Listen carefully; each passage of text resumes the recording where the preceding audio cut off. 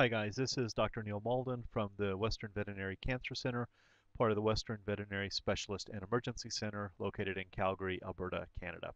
I put up a video dealing with some very basic cancer terms that you may deal with, and I've had a couple of requests to perhaps break that down into more manageable chunks. So what I've done is pull out each set of definitions that I talked about in the longer Introduction to Cancer terminology video and put them in little bite-sized pieces. So watch them each individually, watch the entire thing, and be sure and give us feedback if you found them useful. So then a completely different treatment modality for cancer is radiation therapy. And radiation therapy is the delivery of damaging, also called ionizing radiation, targeting a tumor while attempting to spare normal tissues. And really, there have been huge technological advances in the treatment of patients, both human and veterinary, with radiation therapy. And most of those technological advances have been improvements in our ability to position a patient and to kind of lock them into place and make that positioning very reproducible, but also to deliver the dose of radiation just to the tumor site while really sparing the normal surrounding tissue.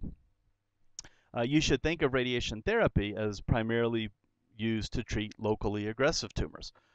So unlike chemotherapy, radiation therapy does not impact the whole body. It is only going to treat a tumor where it's aimed. So we use radiation to try to get a tumor under control that is otherwise behaving in an unfriendly manner to its neighboring normal tissue.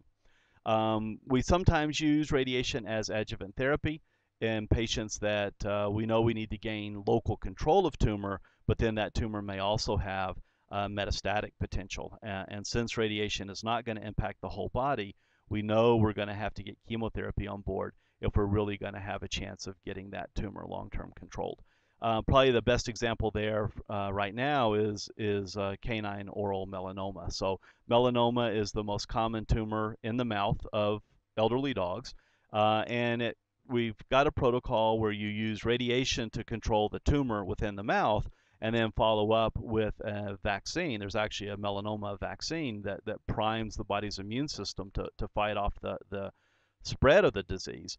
And that's actually been a fairly successful strategy. But neither one of those things by themselves would be controlling for an individual melanoma patient. You really have to do both of those things if you're trying to treat that patient with curative intent.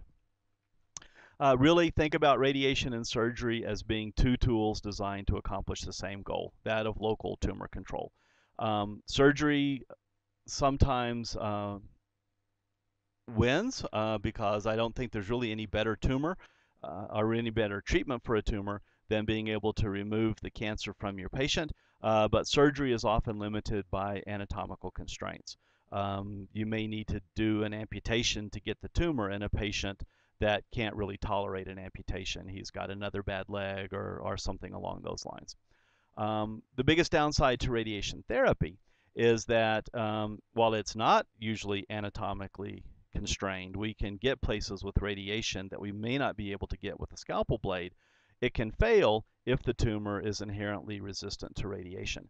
And that's true of any form of cancer treatment. Just because we decide to treat a tumor with some form of therapy doesn't mean that the tumor will actually care.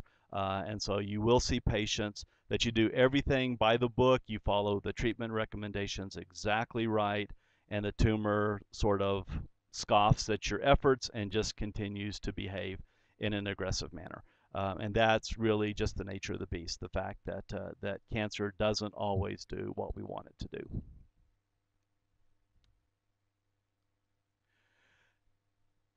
And then I guess something that we'll talk about quite a bit in another video is that the technical advances I had mentioned earlier, such as stereotactic radiation therapy and intensity modulated radiation therapy, have greatly improved our ability to treat cancer. So to put a really big dose of radiation into the cancer itself while sparing the normal healthy tissue around it. And that's a huge boon to our cancer patients.